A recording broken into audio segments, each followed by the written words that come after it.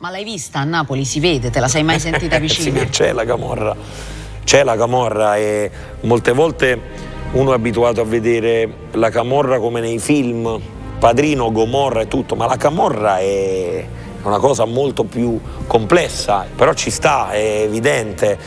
Per me la cosa del disastro ambientale che è stato creato nelle terre del mio paese, da Acerra. Io abito nel triangolo della morte, che praticamente il triangolo della morte è quello che fa diciamo, la provincia di Caserta, Acerra, Secondigliano, non è al centro, e siamo proprio lì e ho visto gente morire, genitori, mamma e papà morire di cancro, perché chissà quali fanghi speciali, rifiuti speciali sono stati sepolti lì. A Napoli secondo te come la raccontano? Cioè quando la vedi raccontata senti che le somiglia, ti sembra che la venga un po' macchiettizzata? No, allora il fatto è uno, è che ci sono delle strutture, parliamo del mio paese, che non sono mai state portate a termine.